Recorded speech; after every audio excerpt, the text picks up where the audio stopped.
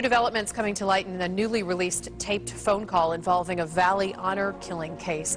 Friends and classmates are in shock right now after two teenage sisters are murdered, police say, by their own father. الحين احنا وصلنا إلى مرحلة خلاص وصلنا إلى مرحلة الانهيار. Allah says, marry other women of your choice, Ithna, which is 2, Thalath, 3, Arba, which is 4. Are women oppressed in Islam? Is the religion predominantly male-dominated? Have they been portrayed negatively in the Qur'an? These are just some of the questions that have been highlighted, spreading confusion and misconception about the status of women in Islam. Many a time women have been considered inferior to men, an idea commonly taken by verses from the Qur'an. This documentary aims to highlight these common misconceptions surrounding the status of women, dissecting the verses which have often caused outrage and confusion.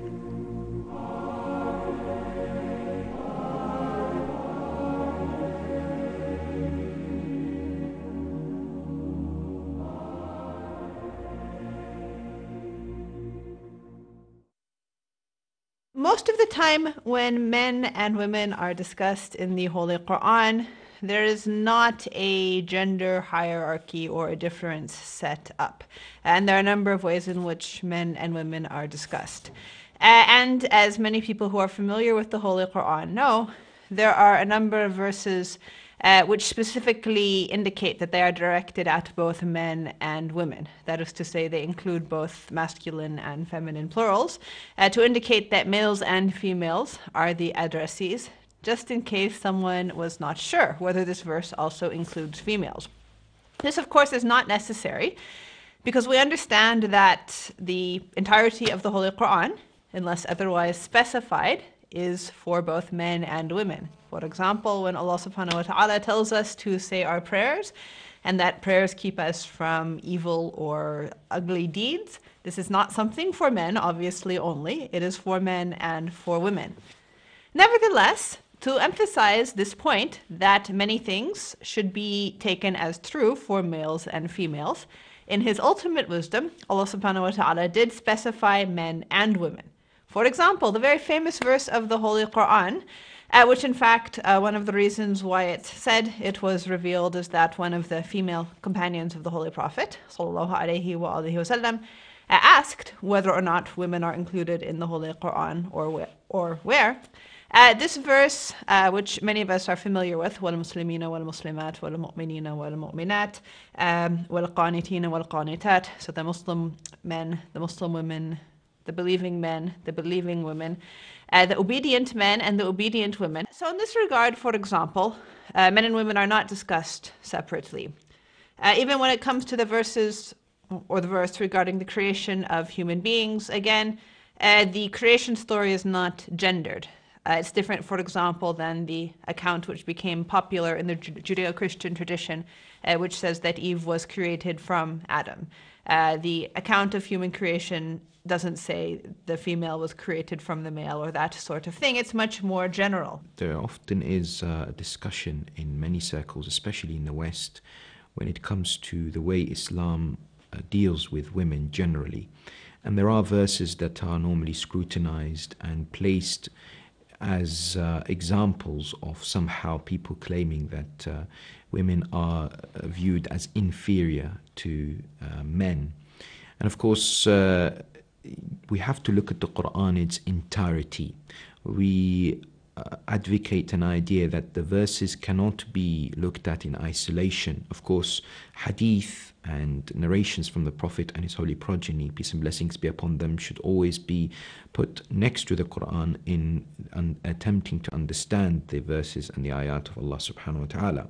But in general, we look at the Qur'an and we see that in many times Allah subhanahu wa ta'ala addresses men and women and highlights the fact that the most important quality, regardless of whether one is male or female, is God consciousness. Inna akramakum indallahi atqakum. There is an interesting verse that is found in chapter 16, verse 97, where Allah says, "Man amila salihan min dhakarin aw untha." Whoever does righteous deeds, if they are male or female. And here the scholars say that when the word man amila is used, it is in reference to anybody. So the Qur'an essentially, when it speaks about a group of people, would address them whoever does so and so. But then there's a question, why has Allah mentioned dhakar and untha, male and female specifically? And this fits into the idea that we get when we understand and examine the Qur'an, and that is Allah subhanahu wa ta'ala is saying it doesn't matter whether you're male or female. It doesn't matter whether you belong to a particular gender. If you do righteous deeds in the eyes of Allah subhanahu wa ta'ala, Allah will give you this godly or goodly life, hayatun tayyibah. One particular verse, which is in chapter 2, verse 2 to 8, the Qur'an essentially gives an idea, or as people would look at it, وَالرِّجَالْ عَلَيْهِنَّ دَرَجَةً, that men somehow enjoy a position, a degree above women. This ayah, if we look at it, is talking in the context of divorce, and is talking about the period of time that is perhaps prescribed or legislated when it comes to females, known as the idda, and by which, for instance, the marriage can be reinitiated in accordance with the different Islamic jurisprudential laws. But why does the Qur'an say that the male has a degree over the female? Well, this degree mustn't be understood as superiority, but it needs to be viewed in the idea that males and females are equal but different. In which way are they equal and different? So today science tells us that as far as the physiological makeup of the male and female, they have different types of abilities, different strengths. Their makeup or setup is completely different in the way God the Almighty subhanahu wa ta'ala has created them. Unfortunately, we get this idea in the West that males and females, as far as their roles and responsibilities and duties under the umbrella of equality, should all be the same. Quran says no. In the eyes of Allah, they're both equal, but with different roles and responsibilities, with different duties. Allah subhanahu wa ta'ala states in the Holy Quran in chapter 2, Surah Al-Baqarah, verse 2 to 8, وَبُعُولَتُهُنَّ أَحَقُّ بِرَدِّهِنَّ فِي ذَلِكَ إِنْ أَرَادُوا إِصْلَاحًا وَلَهُنَّ مِثْلُ الَّذِي عَلَيْهِنَّ بِالْمَعْرُوفِ وَلِلرِّجَالِ عَلَيْهِنَّ دَرَجَةٌ وَاللَّهُ عَزِيزٌ حَكِيمٌ.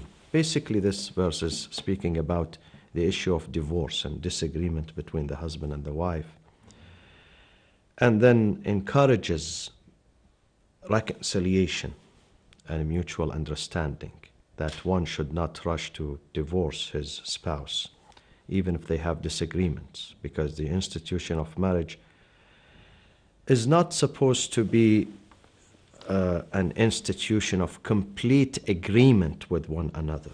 Definitely there are disagreements in views and approaches and, and the way we understand things.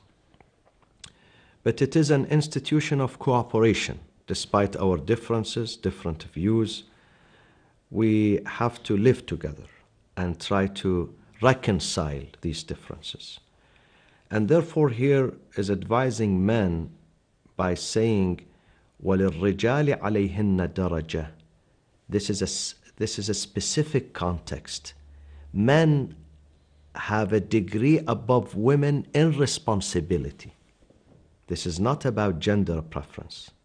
God is not trying to say that men are above women in creation, in intelligence, in piety or righteousness or nobility or this or that. It's not about that. This is not gender preference. This is not putting one gender above the other. Here, God has a specific point to present.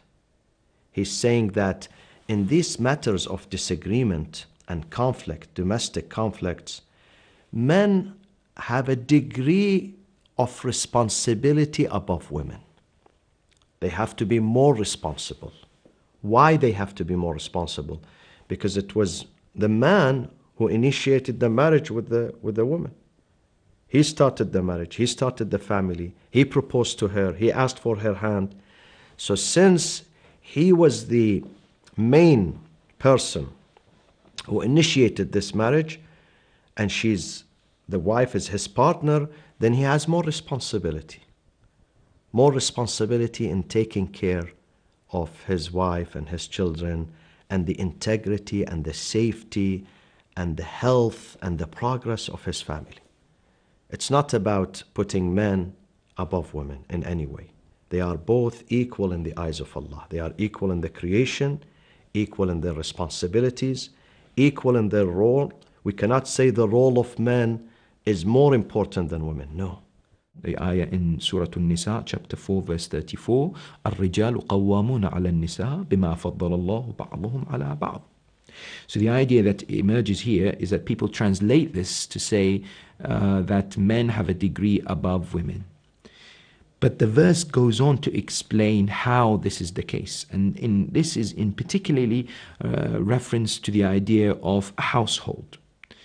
What we are told is that in any institution, in any endeavor, in any project, you need somebody who is essentially a leader.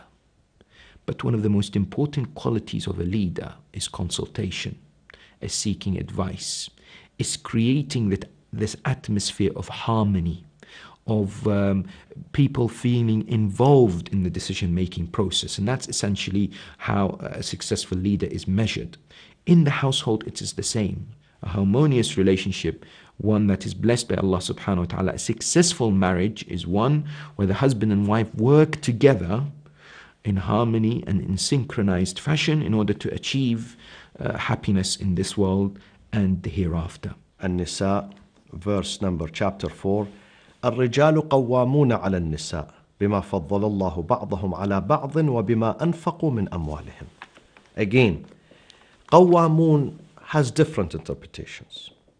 You cannot find one unified interpretation of the Holy Qur'an. It depends on the person, on his preferences, on his understanding of the Qur'an, on where he came from, where he is coming from, on his tradition, his school of thought.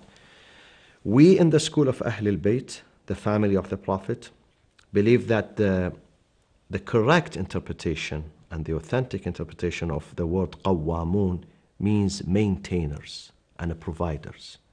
So men have to maintain material and immaterial aid and help to their families. قوامون على النساء بما فضل الله بعضهم على بعض وبما أنفقوا. Since they have the wealth and they have to spend from their own wealth, then they have responsibility in maintaining and protecting and providing for the family.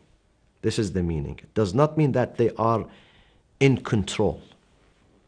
They are not in control. There is no dictatorship in the institution of family. The institution of family should be based on a mutual understanding, on a mutual cooperation, on a mutual help. Even the decision making has to be shared. The man cannot make a decision completely away from his wife's opinion or ideas or say. He cannot say to her, listen, you are nothing. I just married you. You just follow me. I'm the first-class citizen. You are second-class citizen. I am above you. Anything I say, you have to follow me. Nothing like that in the Quran. But some people might ask, why is it that the female is not in charge? Let's assume and maybe flip the equation and argue that this particular statement in the Quran, this fact that the men should be looking after the affairs of the household in general, in other words, the last say should be theirs in that respect, why is it not the women?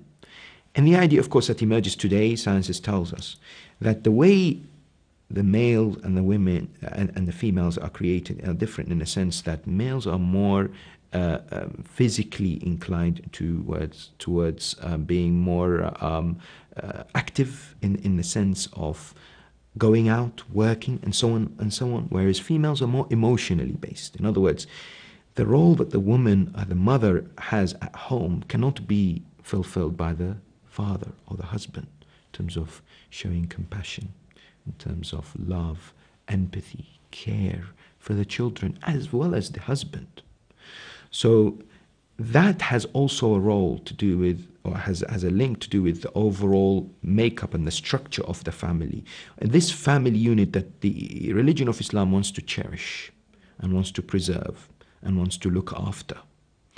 And in order for that to happen, we need to make sure that things are placed in the right position. And this is in Arabic what's known as hikmah. Hikmah is essentially putting things where they belong, in accordance with what the Almighty Subhanahu wa Ta'ala wanted, in accordance to the way He has created us. Many believe that women in Islam don't have the right to initiate a divorce. Rather, such a decision lies solely with the husband. Is there any truth behind this, or is it merely one more misconception?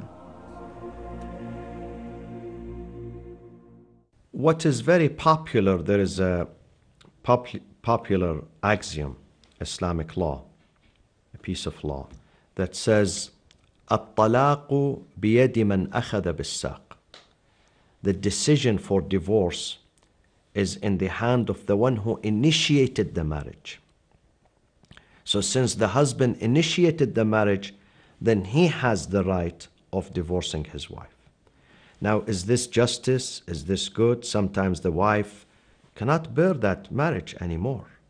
Life for her is like hell. She wants to get out of it. She wants to save what is, remaining of her dignity and life. And the husband says, no, either you give me my dowry, or in some cases, give me $1 million, let's say, I will set you free.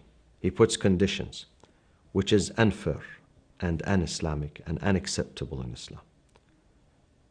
Islam says either you live with her on equal footing of justice and kindness, good treatment, human treatment, consider her to be your friend, your wife, your soulmate, or if you have a problem, you cannot reconcile the differences, you are always quarreling, disagreeing, and that is going to affect your children, their personality, their character, you're going to lose your children, then end it peacefully with divorce. Now, as to why the husband has the right to initiate the divorce and make it happen, whereas the wife normally doesn't, there are a number of things to keep in mind. First of all, the wife is able to make a condition before marriage and during the marriage itself by being the agent, the wakil of the husband in making the divorce happen, if certain things happen, for instance, by the agreement of the husband and the wife. So that option exists. Many people don't know about this option, but the religion of Islam allows the females in certain instances to have that ability. Number one. Number two, in general, if that doesn't happen, why is it that the male has, or the husband has the right? It's the fact that, of course, a female is more emotional. Perhaps she might jump into a conclusion or initiate the process or ask for divorce if she was allowed to, in that sense, without due reflection, without due contemplation. And of course, this is in her physiological makeup, the way Allah subhanahu wa ta'ala has created her, certainly at certain times of the month, it's something that has to be said as well. So, whereas the male or the husband is hopefully more able to make a measured and more of balanced approach to this. When we say divorce is initiated by men, that does not mean women cannot ask for divorce. Women can ask for divorce. If they are unhappy and if they worked very hard to reconcile the differences, but they failed because the husband was reluctant or irresponsible or careless, then she has to petition for divorce. She cannot just simply say to him, "Taliq, you are divorced, I'm running away from you."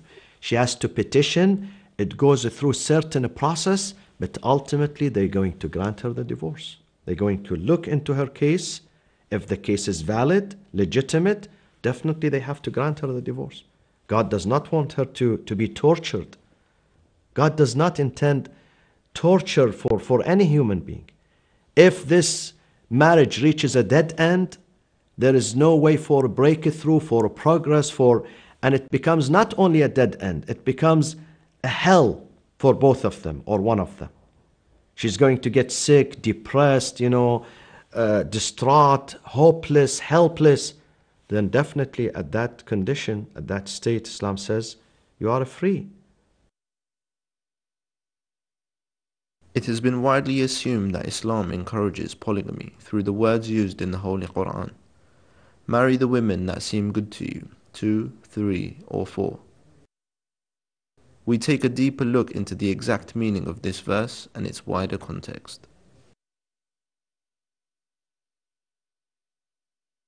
The subject of polygamy and how Islam has allowed men to marry up to 4 women has been the subject of discussion and attack from many corners. And the ayah, of course, specifically that allows and gives the permissibility for men to do this is found in Surah An-Nisa, chapter 4, verse number 3, where Allah subhanahu wa ta'ala, after beginning the discussion by talking about orphans. And so the ayah has 2 elements to it. First of all, it talks about the aitam and then speaks about marriage and the polygamous permissibility.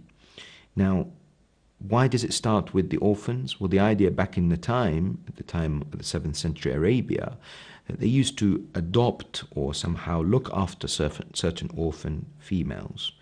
And later on, they would somehow marry them, but mistreat them and abuse them and abandon them. And Allah subhanahu wa ta'ala, of course, has warned against this type of treatment. But then goes on to say, فَانْكِحُوا مَا طَابَ لَكُم مِّنَ النِّسَاءِ مَثْنَى وَثُلَاثَ وَرُبَاعَ, that you are permitted to marry from women 2, 3, or 4. Now, people ask why. Why is this permissible? Why 4 wives? Of course, number one, we have to understand this comes with terms and conditions. And these are not necessarily easy to implement. What are the terms and conditions? Well, first of all, there needs to be implementation of justice, adala, in between the wives concerned. What does this mean? Does this mean that the love has to be shared across them? No, it's impossible, because the Qur'an in another ayah says, وَإِن خِفْتُمْ أَلَّا تَعْدِلُوا فَوَاحِدًا. Or actually in this ayah says, if you cannot be just, then 1. But in another verse says, وَلَن تَسْتَطِيعُوا أَن تَعْدِلُوا. You will never be able to be just. And some people say, well, that ayah has somewhat abrogated the other. It hasn't. It simply says, you as males, as human beings, you'll never be able to share your love amongst your wives. That's impossible. But justice in terms of spending time with them, and as far as the financial element and aspect and the looking after of the wives, these have to be put in place. Islam said, to those who are wealthy and to those who can implement justice between their wives, they are allowed. We are not saying that you must. We are saying you are allowed if you afford financially, morally, socially. You can afford having a second wife to save her dignity, to save her life, then you are allowed to marry her. If you think about it, back in the time, at the time of Jahiliyyah, they used to marry many. So it is mentioned that sometimes more than 10 wives were married. Some men had more than 10 wives, for instance. So it was a common practice. But thirdly, importantly, men are more prone to death, and reduction in number of men is more widely seen around the world than women, due to wars, sometimes due to famine and due to the responsibilities and accidents and so on. We see this even in today in many countries, like in Iraq. Recently, in my visit, I met many widows, and they would talk about how their husbands would go seek livelihood and never return because of the terrorist bombings that happened there and so on and so forth. So the question is then, what happens to these women? Who would look after them? What about their emotional needs? What about their physical wants? Islam is a religion that offers solutions. Islam is a comprehensive system. This verse did not expand the permission for polygamy in society. Instead, it restricted it. So before the advent of the Islamic legislation, polygamy was unrestricted in the society.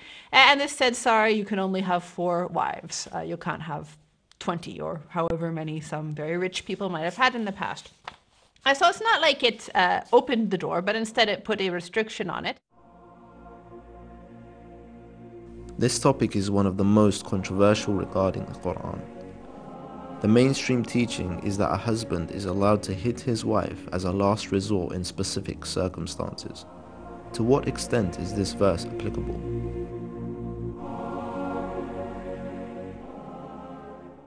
Ayah 34 of Surah An-Nisa is considered to be one of the most controversial ayat when it comes to dealing with misconceptions regarding women in the religion of Islam. So not only talks about the idea of the degree that men enjoy over women as far as responsibility is concerned, but it also referred to in some circles as the wife beating verse. And it's important for us, of course, to have a correct understanding of the ayah and look at it through the context of revelation and at the same time what it actually means. The ayah talks about 2 groups of women.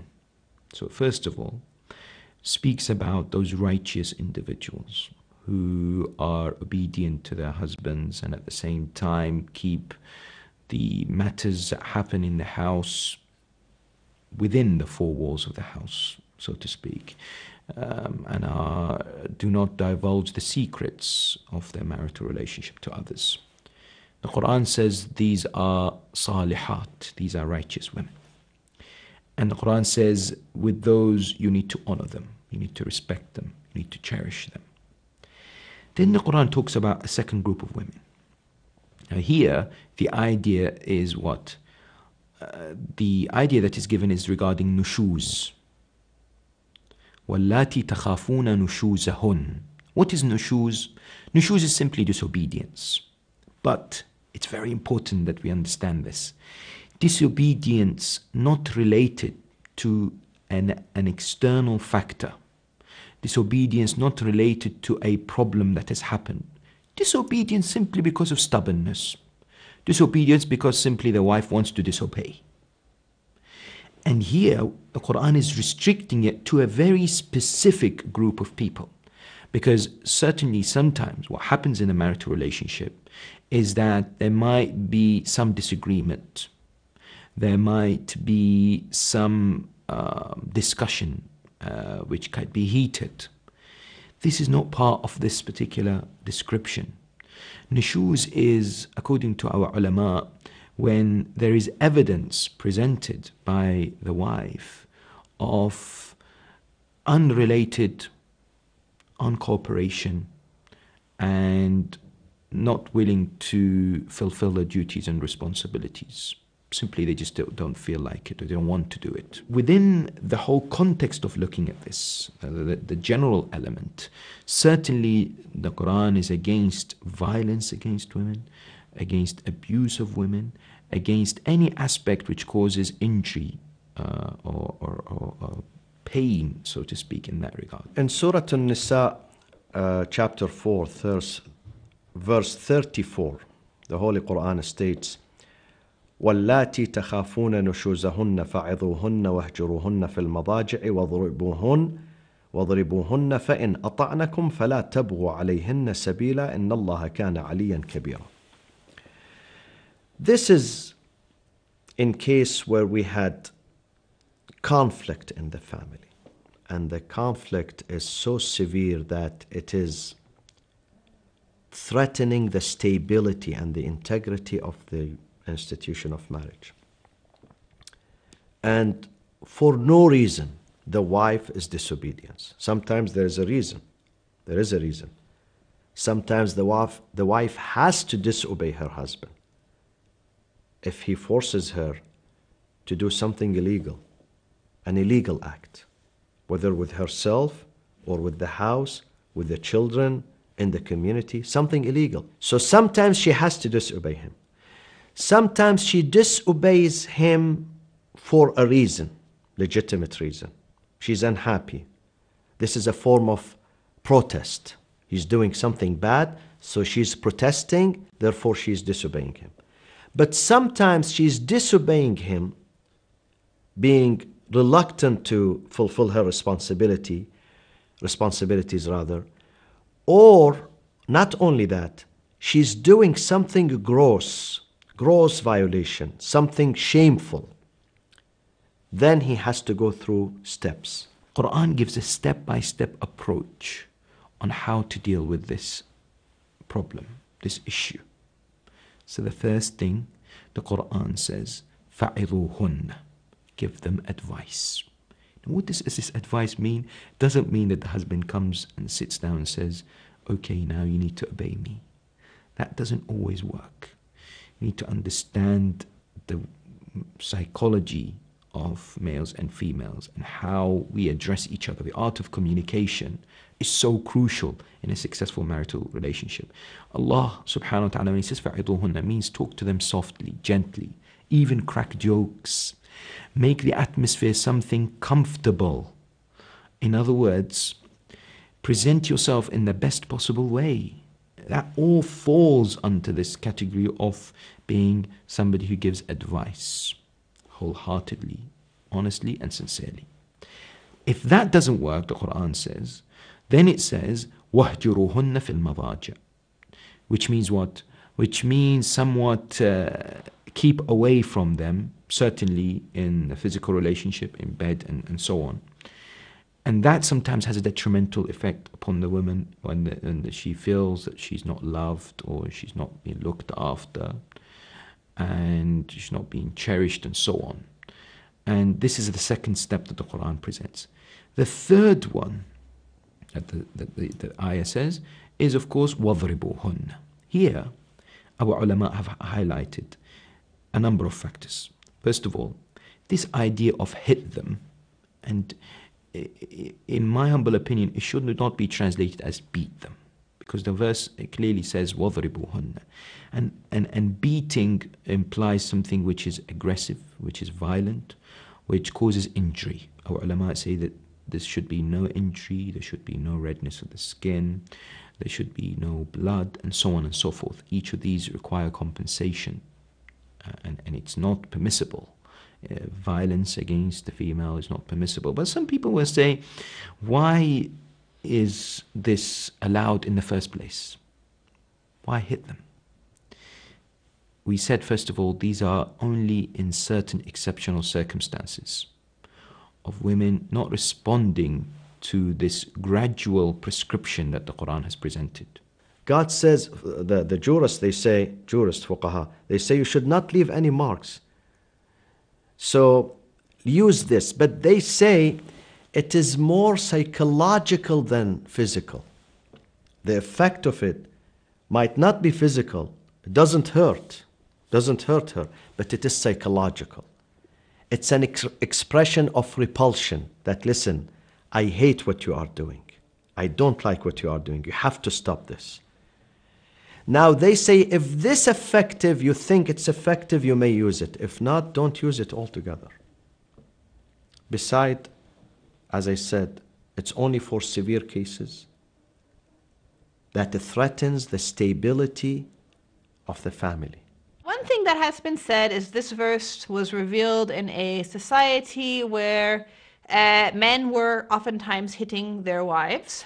And so this verse was designed to cut down on that, because usually if a man is about to hit his wife or vice versa, and this is an instantaneous thing. It's not something someone sits and thinks about for a few days. You know, should I hit her? Maybe I'll hit her tomorrow, at 3 o'clock. It's not something planned out.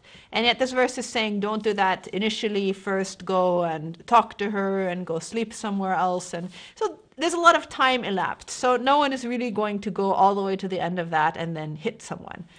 And there is a hadith, I believe it's also shared with the Sunnis and the Shi'is as well, that hitting in this regard is very light with a miswak, so like a twig or something. So not in actually to harm someone, but just to make a point. And there's another interpretation that's become a bit more popular in recent years, and that is ضربة here, it doesn't actually mean hit. Because when we say وَضْرِبُوهُنَّ, that could have any number of meanings. We know words in any language can have lots of meanings. One meaning that's been proposed is go away from them. So if it doesn't work to sleep away from them, then just go away from them for a while entirely. And I think the main evidence that's given to support that is the Holy Prophet ﷺ, when there was domestic discord in his household, because things did not always go well in his household, he never hit his wives. There's no evidence that he or the imams, peace be upon them, ever hit their wives, even though some of their wives were very challenging people. Nonetheless, he never hit them, but he would sometimes go away from them for a little bit if there were problems in the household. Many are under the impression that women must stay in their houses and should not venture outside, as apparently the Qur'an commands them to do so. We will take a look at what this verse entails and how it has been interpreted. Here, the Holy Qur'an is addressing a specific group of people, not the entire women in the community. Those are the wives of the Prophet. Ya Nisa an-Nabi, the beginning of the verse. 32 in chapter 33, Surah Al-Ahzab. This is a prophecy by the Qur'an for some of the wives of the Prophet, actually one of them, for the future after the death of the Prophet. Stay indoors, don't leave your house, because one of them, Allah knows through His eternal knowledge, that one of them is going to mobilize troops and is going to fight one of the legitimate caliphs, which is Imam Ali alayhi salam. So he was addressing her ahead of time. وَقَرْنَ فِي بُيُوتِكُنْ. Do not display yourself the way at the time of ignorance, where women used to display their attractions and their beauty and their bodies in public. Don't do that. You have to be very careful of how to conduct yourself and how to carry yourself in the society. Because when people look at you as the wife of the Prophet and you are not doing good, they would not say, oh, this lady is not doing good. They say Islam is not doing good. The Prophet is not doing good. They attribute this to the entire institution, not just you as a person. So you have a big responsibility of being extra careful in how you carry yourself out. And therefore, قَرْنَ فِي بُيُوتِكُنْ is not a general instructions to all the Muslim women that you stay indoors and do nothing and just serve the men and don't venture outside the house. It's not for, God knows that women have to go outside the house. Sometimes they have to work outside the house. Sometimes they have to help their families and their children outside the house, outside the venue of the house. So this is not a general command forbidding women from venturing outside their properties. The idea that is espoused by the ayah and how our mufassirin have interpreted it is a number of ways. Number one, back in the time in Jahiliyyah, the women used to come out to their homes not dressed in the correct manner. So in other words, the idea of hijab was not well practiced, of course, until after Islam came forward and legislated hijab. And it was at the beginning. It took people time to understand the full Islamic dress code of modesty and chastity. So some of our scholars have come forward with the idea that this notion of staying at home, it is in reference to the idea that people used to leave their homes but not dressed in the appropriate manner. So the conclusion is, if you are to leave your homes and if you're not presenting yourself in the right way, it is better to stay at home. That is one understanding. And of course, that is better for them and also for the moral health of the general community and society. They are told that if they do good deeds, they will receive a double reward in heaven. but if they do wrong deeds, they will receive a double punishment. So they have an extra responsibility because they're associated with the Messenger of Allah, and sometimes the hypocrites of Medina would try to attack Islam through the wives of the Holy Prophet. So they have this extra responsibility, and now this is not forced on them. The Holy Qur'an also gives them the option to leave the Holy Prophet if they don't accept it. So it says these are the conditions. Also they have to live simple life and so forth. If they want something else, if they want to be rich, for example, they can divorce the Holy Prophet without a problem and go and start a new life. But if they accept to stay with him, then they need to agree to follow these conditions. One of the things that's mentioned is that the wives of the Holy Prophet should stay in their houses. That's where this verse comes from. Okay, it's very clearly being addressed to them. It even says, in case we don't figure it out, you are not like other women. So therefore, this verse is clearly not being addressed to women in general. It's for a specific group of women who are not like other women. And indeed, there's no evidence that Muslim women in the prophetic era did in fact stay in their houses in terms of being hidden from society. This is something that came into some Islamic cultures later on. This ayah cannot be interpreted that women cannot go out. Far from it. For instance, the daughters of Prophet Shu'aib, in hadith they're referred to as Leah and Safura. They both went out to seek to get some water from the well, and they met Musa alayhi salam, didn't they? And they, of course, Musa saw them that they couldn't take the water, they needed help, which means that they were going out the house, they were going about certain tasks and performing certain duties.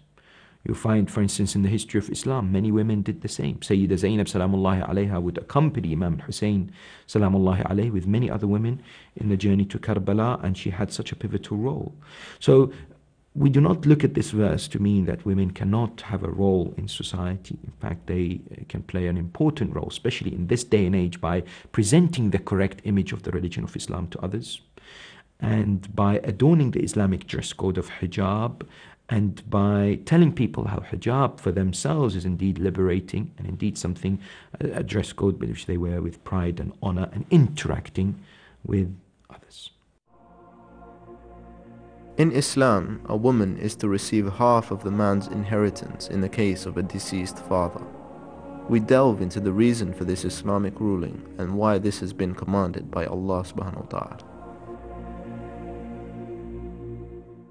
In Surah An-Nisa, verse number 11, Allah subhanahu wa ta'ala says that as far as the inheritance is concerned, the male gets what is equal or what is given to two females. And so some people ask why this is the case. First of all, the reason for this is because of the fact that as far as the male and their responsibility is concerned is much more than the female financially. So if they were to get married, they're the ones who have to pay the dowry, they'll have to look after the female and the children, whereas the female does not have to do this. There's no financial burden or responsibility on her. Let's read Surah An-Nisa, verse number 11. يوصيكم الله في أولادكم للذكر مثل حظ الأنثيين. God ordains you to inherit your children. The male gets the double share of the female. للذكر مثل حظ الأنثيين. For the simple fact that the male has a bigger financial responsibility. When he gets married, he has to spend on his family, he has to spend on his wife, he has to spend on his children. So when he gets his share, he gets a double share than his, let's say, sister, because he has also a double responsibility. His financial responsibility is much greater. While his sister, she can get her share, though it is half, 50%, but she doesn't have to spend it, she can save it. When she gets married, she doesn't spend on the family. She is not obliged. Even now, working mothers, let's say, working wives, okay? Even if they earn money, Islam does not oblige them to spend that money on the family, on the sustenance of the family. Because the Sustenance and the provision of the family is solely the responsibility of the husband. Islam has not made jihad wajib, physical struggle in the battlefield, on the woman. And this requires funding as well. For the male, requires financial backup to look after the family. And number two, Islam hasn't made it obligatory for the wife or the female to pay the dowry, whereas it is obligatory upon the male. And number three, if there is, in Islamic criminal law, if somebody is killed and there needs to be compensation that's paid, if there's a female in the family, she's excluded from this particular paying of this compensation. Imam Sadiq says she doesn't have to pay. It's not, it's not obligatory upon her to pay.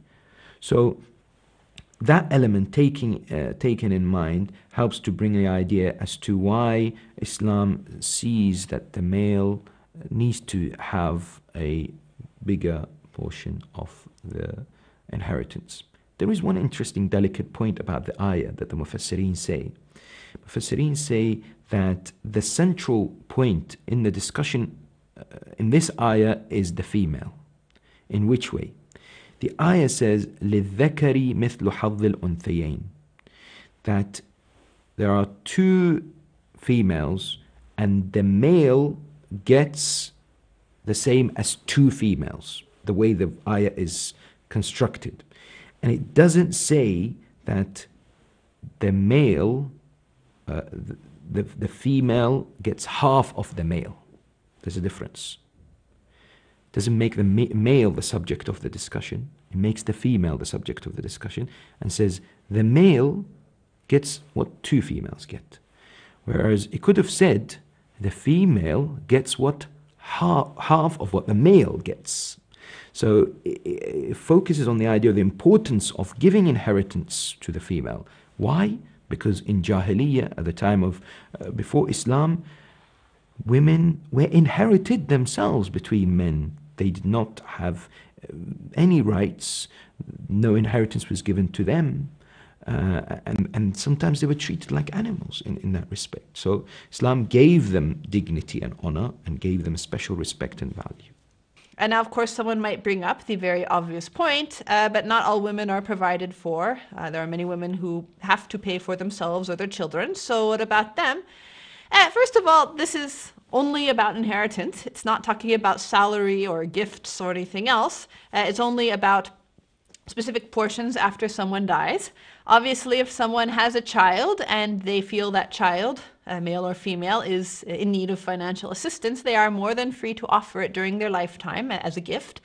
The deceased, before they pass on, obviously, they have the option to allocate 1/3 of their wealth to anyone or anything they like. They can also bequeath that part to the lady if they want. Now, suppose someone, a father,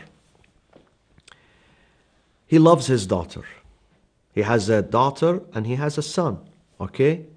And he loves his daughter and he does not want his daughter to get half of the share, 50%. He wants her to be equal to her brother. Is there any way for that? Legal way? Yes, there is a legal way. How is it? He has the right of making a will, wasiyah, with 1/3 of his inheritance. He can dispose 1/3 of his inheritance to any person as long as they are Muslims. It is believed that the male witness testimony is equivalent to that of two females. However, is this a case of misusing one verse and applying it to all situations, irrespective of context? The following segment explores this verse in more depth. In Surah Al-Baqarah, verse 282, Allah subhanahu wa ta'ala states, وَاسْتَشْهِدُوا شَهِيدَيْنِ مِنْ رِجَالِكُمْ. When you take a loan from someone, it is advised that you bring two witnesses of your men to witness on that. وَاسْتَشْهِدُوا شَهِيدَيْنِ مِنْ رِجَالِكُمْ. For any financial transaction, actually. فَإِنْ لَمْ يَكُونَا رَجُلَيْنِ if you don't have two men, فرجل, one man and two women, وامرأتان ممن ترضون من الشهداء, from the one that you agree upon them. Both sides, they agree, yes, we need those as witnesses. Why? The reason why two women, أن تضل إحداهما فتذكر إحداهما الأخرى. In case that one of the females is going to forget, so the second one is going to support her and remind her of that. Because the Qur'an says, أن تضل إحداهما. In case one of them at the time of the testimony is not very forceful, she feels sorry for him. Because the victim, as soon as he starts, dropping some tears, oh, I didn't do it, I was under a lot of pressure, he tried to attack me, he tried to kill me. I've seen them in the court, sometimes we see them live on television, A murderer who killed 4 or 5 people, when he speaks, when he presents his case, you feel sorry for him. You think he's the victim. You would never think that he's the guy who killed. Because the way he's an artist, the way he's presenting himself and defending himself. So maybe some females, not all of them, some of them they have strong heart, Some of them are going to feel sorry for him, so they back up from their testimony. So the second one comes and supports her and holds her hand to support her in her testimony.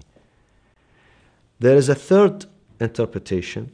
Women are more emotional than men. More emotional. So once in a while you find an iron lady like Lady Thatcher who died the other day. Once in a while. Very strong, very assertive. But in general, God created them with more emotions because they have been endowed with the biggest and noblest responsibility on earth, and that is to take care of the children and the family.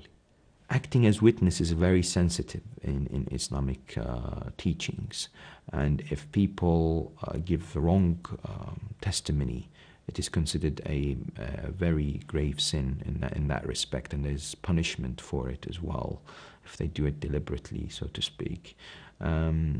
Even if they've seen a particular, like for instance in fornication, if 3 males come forward, or 2 males and 2 females come forward to give a testimony that they've seen a man and a woman in an act of fornication, these particular 4 people, the 2 men and the 2 women, will be punished, even though they may swear that the testimony was right. And the very simple reason is that they do not fulfill the criteria.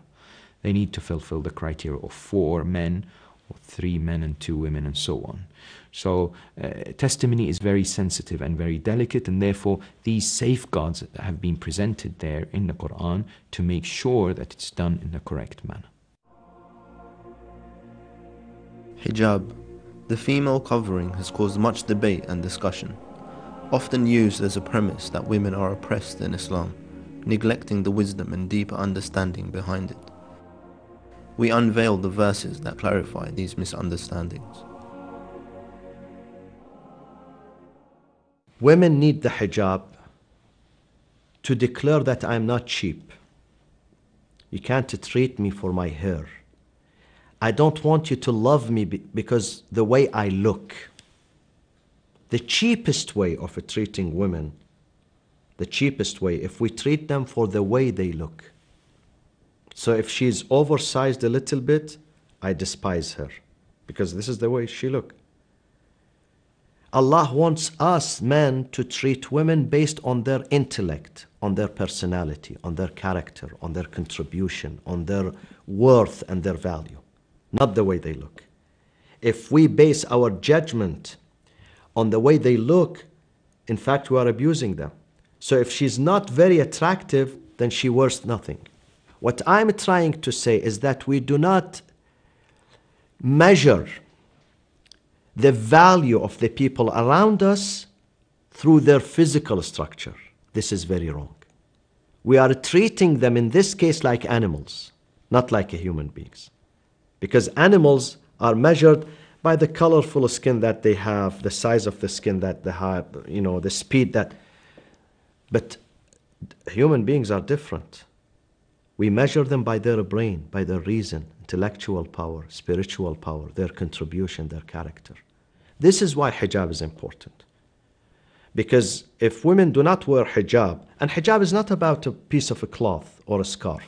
Hijab, the one that covers the whole body. If they display their beauty and their attraction and their body parts, as if they are marketing themselves in a physical way, saying, all what I have, all the credit and the credential that I have is, let's say, this part of my body and that part of my body. And this is not good for her. The believing men are enjoined to lower their gaze, so not to look at women, unless it's their wife, of course, and to guard their chastity. And the women are also enjoined to lower their gaze, so not to stare at men, and to guard their chastity. And then you have the extra part about the hijab. So of course this is important for men and for women. Similarly, when it comes to modesty, the Holy Prophet ﷺ did say that every religion has its character, and the characteristic of my religion is modesty. So it's a very important part of the prophetic sunnah. The Holy Prophet and the Imams were all very modest people.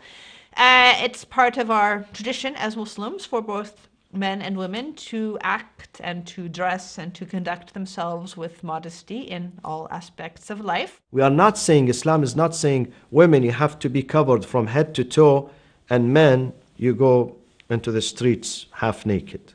No, it's not like that. Men also have to be conservative in their dress. Conservative in their dress. In certain societies, they say short sleeves for men is not good. It's not, especially when he goes into a religious institution. They have to wear long sleeves. Look at the way we wear, the religious scholars. Complete hijab from head to toe. And this was the dress during the time of the Prophet and the Imams and the, and even now in decent societies, even now, in many countries, decent societies, also men, they don't display their body parts in front of male or females. So both have to observe to this. Hijab would never restrict women's activities and movements and contribution. Hijab would send a message that I respect my religion, I don't want to display my body parts, I want you, oh man, to treat me as a real human being. Most of us will agree that when it comes to males and females, the main element that females are focused upon is their appearance, their beauty, the way they present themselves in a sense. So society generally looks at that, and hence you find the products out there available when it comes to males and females for beauty, in the cosmetic world. It's centered around females, essentially, primarily. And until very recently, products for males started to appear, whereas this wasn't the case back in the time. And hence, Islam recognizes this and understands that the main feature of attraction, as far as the females is concerned, is the hair. And this is, as well as her body generally, but this is not the case for females. And despite some calls in modern times that this might be the case, this is rejected, a notion that's rejected, and rationally and intellectually is very well accepted. And unfortunately, we've seen how women have been somewhat used as cheap objects for the gratification of men in societies, for adverts and for magazines and so on. The element of the beauty of women in that regard, and they've been somehow sold and misused in that regard. Islam wants to cherish and protect the woman, and indeed has legislated hijab as a means of identity, because the Qur'an, it says ذَلِكَ أَدْنَى أَنْ يُعْرَفْنَ in verse 59 of chapter 33, that they become the ambassadors of the religion of Islam, but also فَلَا يُؤْذَيْنَ, so that they are protected from molestation, from sexual harassment, from unnecessary advances and so-called gazes and so on. So the reason why, in fact, it's an honor and a sense of pride for the females to be indeed given this responsibility of adorning the Islamic dress code of hijab. While some will always argue that Islam has alienated women, the reality is that the religion has in fact given them rights and privileges that were too often ignored before the advent of Islam. In what was originally a barbaric, male-dominated society, women were seen as inferior in every respect. The Qur'an, however, sheds light on the true status of women, raising their station, giving them the appreciation and importance that has often gone unnoticed.